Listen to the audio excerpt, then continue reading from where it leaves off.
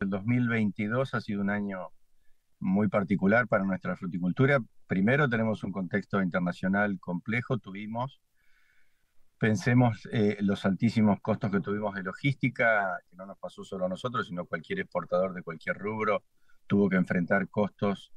absolutamente extraordinarios, multiplicados en algunos casos por 6, y con dificultades para poder coordinar todo lo que son envíos particularmente a ultramar. eh,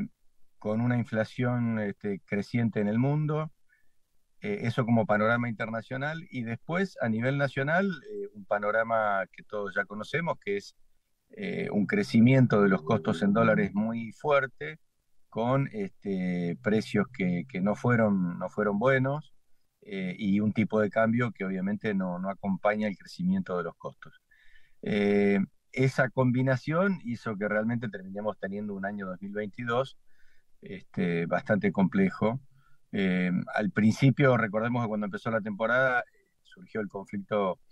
la invasión de Rusia a Ucrania, y ahí la verdad que hubiera sido mucho peor si no se hubiera podido destrabar por lo menos una parte de las exportaciones a Rusia. Bueno, todo ese combo hizo que este año sea un año muy difícil, y nos preocupa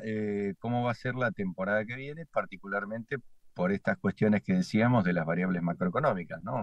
Un tipo de cambio muy retrasado, con una inflación en dólares muy alta, el crecimiento de los costos es muy alto, así que volvemos a tener una poca competitividad.